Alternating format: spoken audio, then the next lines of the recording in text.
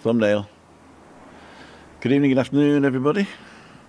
This is Tim Down for Living with MS in Tenerife. This is the next uncut AFTCAST. I'm just about to start. Got everything ready. Just going to record those two tracks. Don't need the middle track. Record. Sound rolling.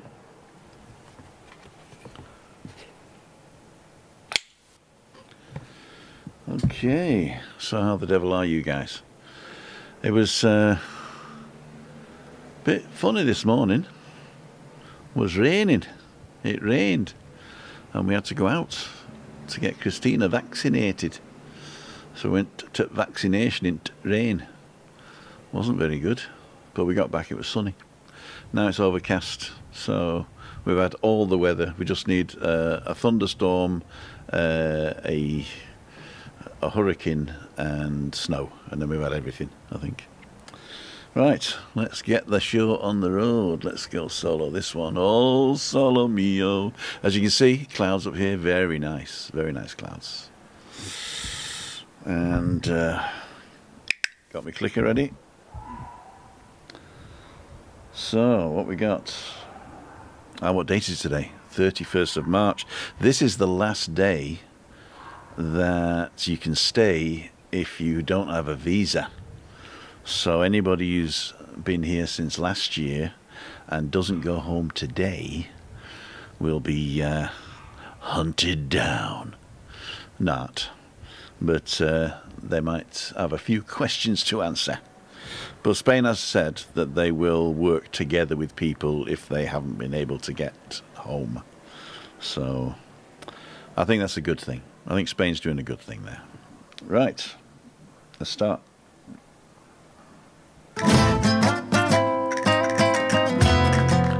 Welcome everybody to AFTCAST Tenerife Afternoons. I'm your host, Tim Dowd.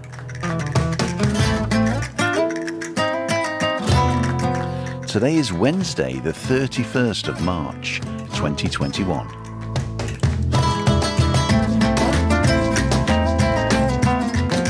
On today's show, we got a little bit of weather and what weather it is. We're going to have the latest in the COVID. We're going to nip over to Janet Anscombe's website. And then we'll look at the Gobierno de Canarias.org.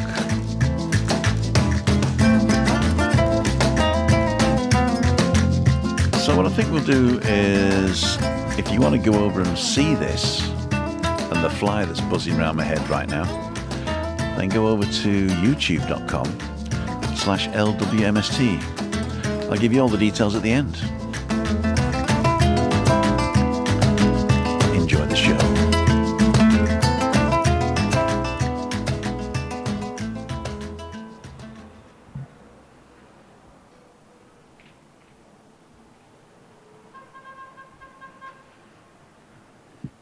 Okay, that was that.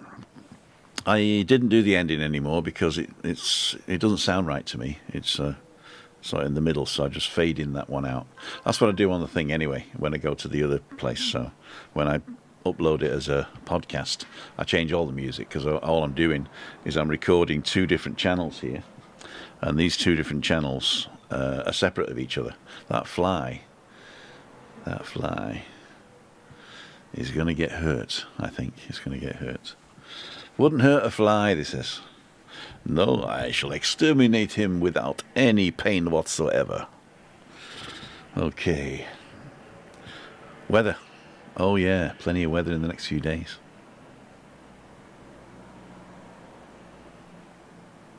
Oh, there's my Faulty Towers moment. This piece of music actually is called Stripping Down Nude. I kid you not.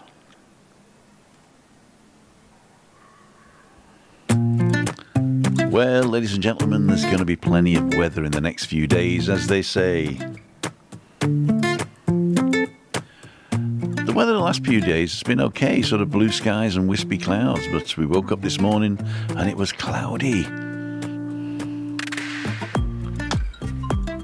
Very cloudy, even though the forecast says sunshine all the way. Then we had to go out and do the vaccination for Christina. And it started to rain on the coast. Anyway, it didn't rain for long, and when we got back it stopped, so it just rained for us going out and getting vaccinated and coming back.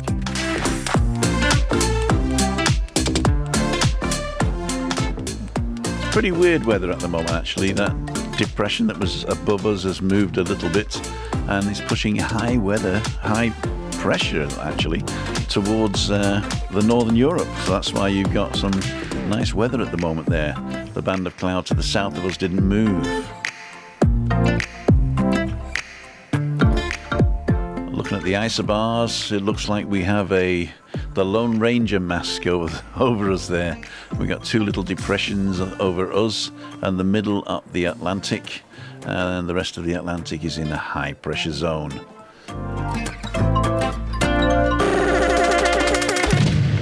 And that was your weather for today, Wednesday the 31st of March 2021.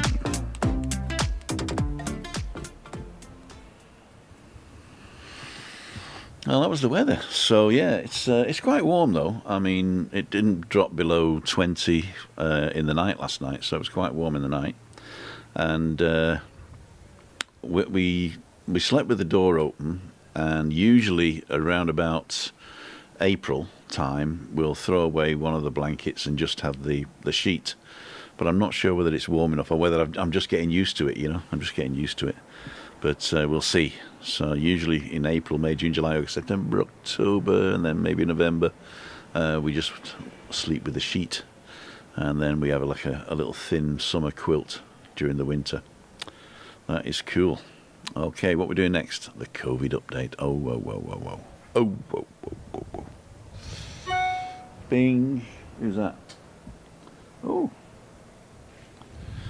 BGR Solutions, which is a local electronic shop and internet and phone provider and gaming PCs and everything that you want, just sent me an email to say I get 10% over the weekend, 10% off. So I'm going to get a 75-inch TV with 10% off. That's going to be what, £2 grand? I get €200 off if I get one of those. Postal orders. BGR Solution. I did not get paid for that. I did not get paid for that. Maybe I get 11% off now. Okay. I thought I'd put... that's what I hadn't put. Is... the Do Not Disturb's on. The fly doesn't even know that Do Not Disturb's on. I put Do Not Disturb on all of my things and the fly doesn't know. I don't even have a fly swatter because I gave it Christina in bed this morning. I bet it's the same guy. I bet it's the same guy that was annoyed because we couldn't get him then this morning either. It's probably Dave Bonney. This is my old friend Dave, the American musician. Go to Spotify or wherever you listen to music and download Dave Bonney, B-O-N-N-E-Y. And Down to the Islands, that's my favourite at the moment. Come on, fly. Don't bother me. Hey, fly, don't bother me. Go away. Okay. Concentrate. Let's do the COVID.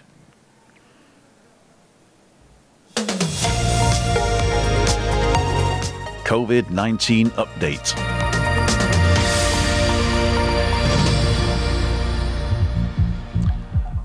Okay, in the whole of the Canary Islands now, we have 4,123 active cases at the moment. This is as of yesterday, 30th of March 2021 at 2 p.m. We drill down to Tenerife. We've got 2,166 active cases on the island. If you're watching us on YouTube, you can see that most of the island is in red.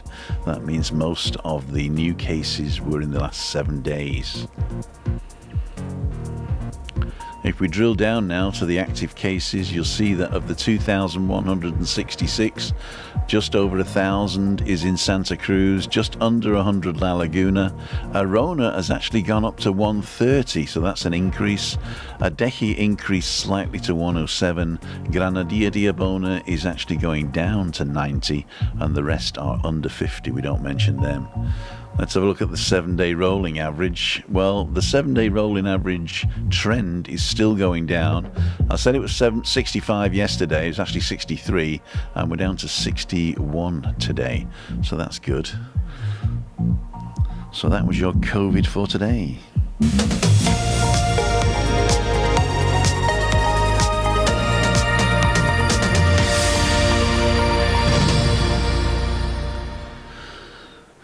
Talking about COVID, there was a new BOE out yesterday, Bulletin Oficial España, which reiterated what we already knew, that there was going to be a clampdown over Easter. And this clampdown has come in the form of a very, very general blanket ruling. And it's basically saying if you don't actually...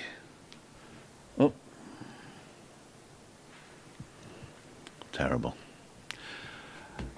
And it's basically saying if you don't actually adhere to the rules as they are now, you're going to get fined. So what they've done, they've said that they've made it very simple. They say wear a mask everywhere. Now, of course, there's been a big hoo-ha about you have to wear a mask whilst you're bathing and swimming on the beach, and you've got to wear a mask while you're eating and all that stuff, you know. And it is true. They have said that the masks, you have to wear them everywhere. And then they gave you a couple of exceptions, and these are the standard exceptions that we've already had. But also there is a section in there that says if you're doing anything that is not conducive to wearing a mask, and one of those things is eating and drinking, obviously. The other thing is swimming, because you're not supposed to get the masks wet. And the other thing is probably sunbathing, that if you are trying to get a tan, a mask is not conducive. So either don't sunbathe or take the mask off whilst you're lying down. And I'm not sure, don't quote me on this, I'm not a legal beagle, but if the police see you with your mask off lying down sunbathing, depending on the police interpretation of the law, they might fine you. Now, the good thing is, and it's not really a good thing, but the good thing is that this is designed for us, for the residents of the Canary Islands, to get rid of COVID over the Easter, or to stop it blooming over Easter. Because what happened in Easter is that everybody gets together. People come to the south. They're all, I mean, and they're on holiday anyway, but they all come to the south. They all get together, big families, groups and stuff like that. And they want people to stop doing that. So they came out with this thing and said, bang, masks everywhere, keep 2 meters apart, don't meet anybody in your house, you can only sit on a table with 4 people, and etc, etc, etc. And this has been taken up by the press as to mean like, don't go to the Canary Islands because it's rubbish, you know, you got to wear a mask everywhere, which is true, but we don't mind because we know that this will get rid of it for you for later.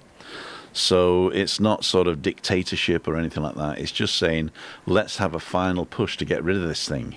Because you see that we said on the COVID figures, they're going up in the south. I mean, it's not a lot going up, but they're going up, you know. And the way that you catch it is by not washing your hands and touching your face. And I went back to a couple of the rules and regulations from Sanidad, which is the health authority, and they're saying things like, don't take your mask off between bites or sips, because touching your face more often is worse than having the mask off while your food's there. So I do admit that a lot of people are sort of like, oh, there's the restaurant, bang, mask off, walk in, sit down, and then chit chat with my mates and everything's fine, and then the beer comes, and then the food comes, and then they chit chat with the mates, and then they get up and they walk off and they stick the mask on before they get out on the street. And that wasn't the wasn't the way it was supposed to be. It's supposed to be that you walk around with your mask until you sit down. You order your beer. When the beer arrives, take your mask off. Enjoy your beer. Enjoy your cola or whatever you're drinking. Enjoy your food. Don't be putting your mask on and off often. That's what Sanidad says. Okay, so if you finished your beer and you're waiting for the next one and it's taking a long time, yeah, bang your mask back on. No problem with that. No problem with that. Or if you've finished one course and you're waiting for the next course, bang your mask back on there. but it's not sort of like mask off, food in, mask to chew, you know. If they do interpret it like that, then they're going against what Sanidad says is the best way to do it. So we've got to be careful here. We've got to be to have common sense. The reason they're doing that with the law is because so many people have been ignoring it for so long, or doing it wrong, or trying to find a way around it. You know, remember the guy in the plane who was really proud of himself because he had a Pringles and a Coke that lasted 4 hours on his flight to the Tenerife? Well done you, you know. It's people like that it's people like that that have made this such a thing that it is. I think if everybody just had a bit of common sense and got rid of it in the first bloom and blood, it would have been all right. Anyway, I'm not getting on my high horse, and I am not perfect. So, you know, I'm not perfect. But I think I've got a bit of common sense. And I put my mask on when I go out the door of the flat. I wear the mask in the garage. I wear the mask till I get in the car. I take it off, put my seatbelt on. When I go somewhere, seatbelt off, mask on. So it's automatic now. It's automatic now. I don't sunbathe because I got, you know, red hair. And I'm not on holiday. So I think that it's right what we do. It's right what we do. Anyway, enough of that. What are we doing next? We've done COVID, we've done that. We normally go over to Janet Anscombe, and she's updating as we speak. So what I might do is go to the Gobierno first. No, first of all, I want to talk to you guys about what we're going to use. We're going to use this one. Yay! 5,000 subscribers on YouTube. Ladies and gentlemen, I'd like to thank you all for subscribing to the channel there on YouTube, youtube.com/LWMST. And here's a picture of the 5K subscribers. I had about 502, and then it says, well, I'm not going to celebrate until I find out how many people that I have annoyed. And then I got one straight away, says beat, and then unsubscribed. So I'm hoping that was a joke, but if not, please tell me what I did. Maybe I was just getting on my high horse or something like that. But hey, you can't please everybody all the time, can you? But thank you very, very much for the 5,000. And I hope you 5,000 people who are watching right now carry on watching, you know. And if there's something you want to see, let me know. You can always nip over to timothydowd.com and send me a message. I answer 99.99% of the emails. And what I don't do a lot of is instant messenger. I try and keep instant messenger for family and friends that I meet to make me aware of things immediately. You know, so if they need my immediate response to something, then that's right to do that. But if you just find me on Facebook and you decide to Facebook message me or WhatsApp me or something like that, just sort of saying hi Tim, that's great, but I can't really respond to all of those. In fact, I think I've got a couple of automatic responses that say please email me. So if you're watching this and you want to get in touch, the email is the way to go. Go to www.timothydowd.com and press that button on the front page there. It says contact by email. My email address is actually me@timothydowd.com, M-E. So you can just send an email to that if you don't want to go to my website. Okay. So, what did I say? I was going to go and do the Gobierno first, and then we're going to look back at Janet in a minute. Okay. So, let's do it this way. It'll actually go in a different order when I put it up on the podcast, because that always comes before the end. So, we'll see.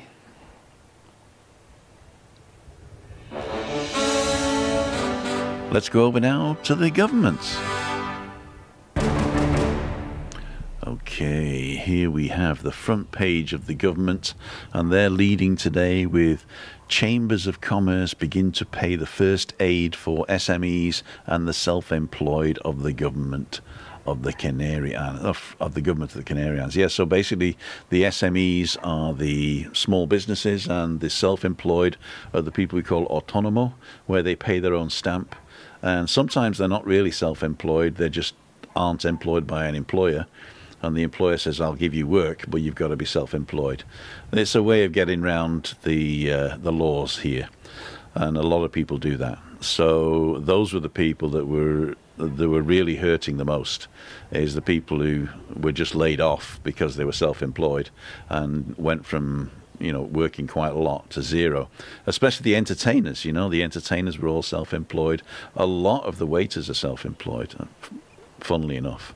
And yeah, so that's a good thing that the money's actually now trickling down. I still haven't met anybody who's got a check, but I will. I'll interview somebody if I can find them, and if they're willing to come on and see it. So we'll do that one. If we go back to the government here. Other headlines: the Canary Islands already has more than 100,000 people immunised with 2 doses of the vaccine against COVID-19. So that's a good thing, is that we're not only immunising the people as quickly as we can, but we're making sure that they're getting the 2 doses within the time frame that's allowed, so that means they're fully vaccinated, which is better than half vaccinating a load of people, is to fully vaccinate everybody before moving on to the next group. I've not been done yet. I'm in the group 5, which should be done by the end of April, I think it is. I know a couple of other friends that are here that are in the next generation. They're over 69, that they haven't been done yet. So it's 80s, 70s and 60s are on the cards at the moment. And Christina is at the tail end of the group 4, which was the disabled people grade 3 and above, and Christina's in grade 4, I think. So yeah, that was a good thing.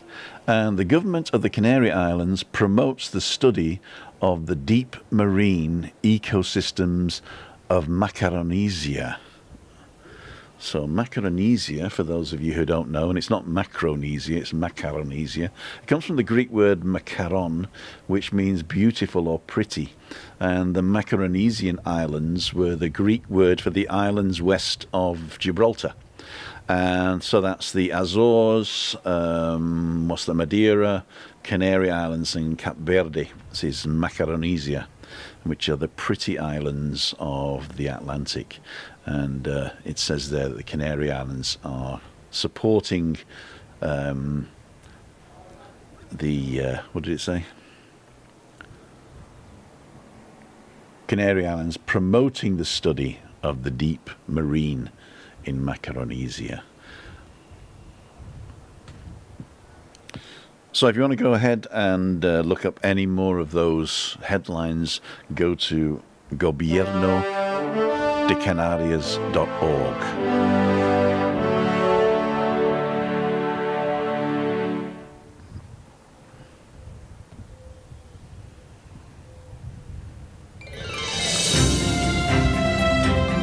Now let's go over to janetanscombe.com and see what the headlines are there.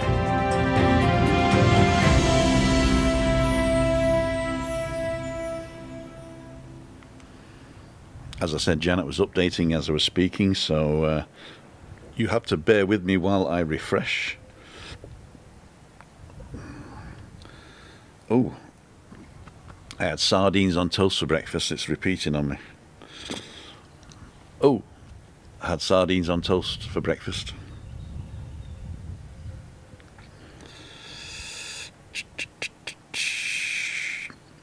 Okay, no, it's still from yesterday, but I think I didn't read it out yesterday because it came out later. So here's one: the FCDO update for the UK nationals as UK non-residents 90-day time limit expires. And the FCDO confirms that the arrivals are subject to decisions by individual border control officials on the law limiting entry to Spain only to legal residents and those with essential reasons to visit. And living with COVID, Spain publishes the new normal legislation, which will be in place from tomorrow. So that's the one I was talking about. Let's go ahead and have a look to see what she says there. The Canaries are under regional restrictions defined by levels. Tenerife is red, level 3, with additional rules for Easter, specifically between the 26th of March and the 9th of April. The principal rules in place are curfew at 10 till 6. Although travel around the islands is not banned, public is asked to restrict movement as much as possible.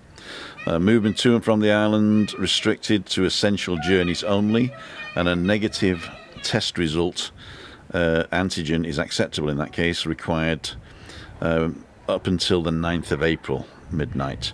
Face masks must be worn by everyone of 6 years of age and above at all times and places outside the home, regardless of distancing.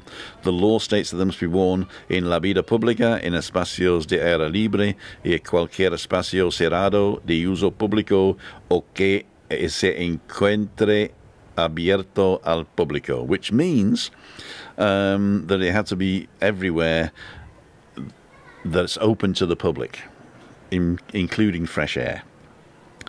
Okay, fabric masks are legal, but if you're attending a hospital or a doctor's surgery, masks must be of the hygienic or surgical type from a chemist or sanitary provisions supplier. They're saying exemptions exist for medical conditions, etc., but that's always been the case, and anyone using a catering establishment must wear a mask. Except at the moment of ingesting alimentos y bebidas inclusivamente, the point of eating and drinking exclusively. But as I said, the Sanidad has also said that make common sense here, don't be taking your mask on and off in between bites. But when the food arrives, take your mask off, enjoy your food, and then when you're finished with your drink and everything in your food, then put your mask back on. I think that's what they mean behind the law there. Okay, so that was that one. Okay, if we go back to FCDO confirms arrivals are subject to decisions by individual border guards. I'll just read the headline here. The updated 30th of March, as I've said to myself till I'm blue in the face, and now the UK government has said it too. I've posted it here because it's part of the statement about the 90-day expiry tomorrow of the significance of anyone thinking of travelling to Spain. The bits that think are relevant, that echo what I've said to myself, I've put in bold. So if you want to go and read that, read the FCDO confirms the thing there. An FCDO update for UK nationals as non-UK resident at time limits. This is an article that she's written especially for that, so not being as part of it, and she goes ahead to quote HMA Hugh Elliott, and the Spanish Ministry of Inclusion spokesman says the Spanish government is working to provide maximum legal certainty for British citizens resident in Spain. Throughout the negotiations, the issue of citizens' rights has been and remains one of the main priorities. Spain is the country of residence of the largest community of UK nationals in the EU. The Spanish government has no plans to deport British citizens who have made Spain their home, and for this reason Spain has been one of the first EU countries to establish a documentation procedure under the withdrawal agreement, which consists of a declaratory system to apply for the new residence permit, which is the TIE, Tarjeta Identificación Extranjero. We remind British citizens that although there is no time limit, it is important to make this application as soon as possible, as among other things it will facilitate the administrative processing and the crossing of external borders of the European Union. So that means that I need to go and get my new card, because I have been lazy. I actually have an appointment in April to go and do it, and I just got to get the stuff together. So I think it's the 9th of April, so I will be getting my new card then. Cool.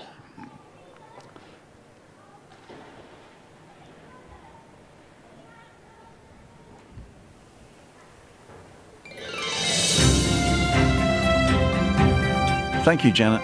If you want to know any more, go to janetanscombe.com.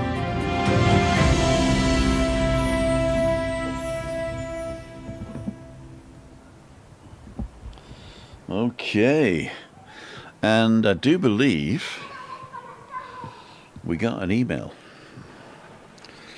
from the communication AFTCAST.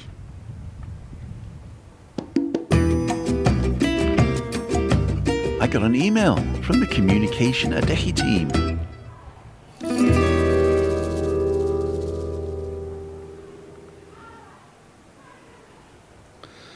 Which is right here. Okay. Communication at Deshi. Here we go. Oh, I got to be careful reading this. Full police presence and extra security along Adeje's beaches until Sunday. There will be up to 300 police on the streets and beaches over the long Easter weekend, using persuasion and control to stop gatherings that don't meet current health requirements. Adeje Borough has historically been a favourite Easter holiday destination for people from other parts of Tenerife, the Canary Islands and the rest of Spain. The main days for people to visit have been from Maunday Thursday to Easter Sunday, when Costa Adeje, given its attractive climate and the selection of bars, restaurants and more, is usually full. This is why this year the Adeje Council's Department of Security, Beaches and Municipal Services have prepared a special security operation to remind the public of the health-related restrictions in place to reduce any spread of COVID-19. There will be more local police on the streets, with over 300 will be on duty during the 4 days in question, with extra details of the body trained by the Adeje Council to remind people of the need to wear their masks and give members of the public the information they might need as to why there is certain restrictions in place. The work of this latter group is specifically along the coast and on the borough's beaches. They have also the authority to call the police when they feel it is necessary. So you can read the rest of that when I'll put it up at the blog at timothydowd.com when the blog goes up later on today. So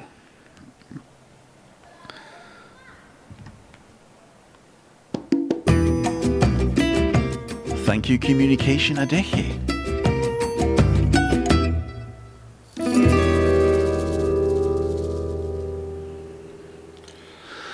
Well, I'm going to close it out now. And don't forget, like, subscribe and all that stuff, but I'll do it in my inimitable way, as they say.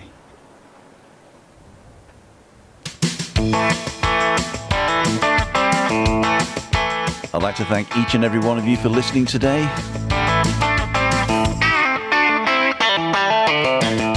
Don't forget to download the podcast or favourite it even.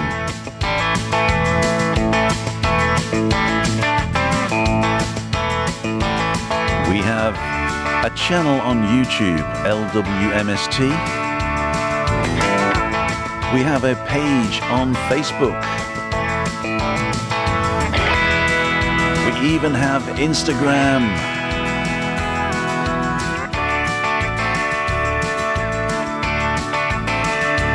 LWMST and Living with MS Tenerife.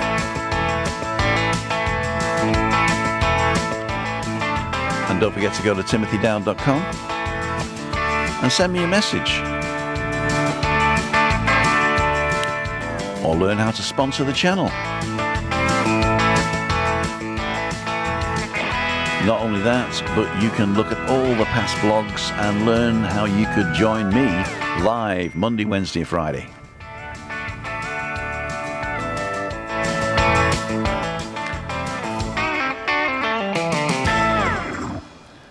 And you could find out how you can join me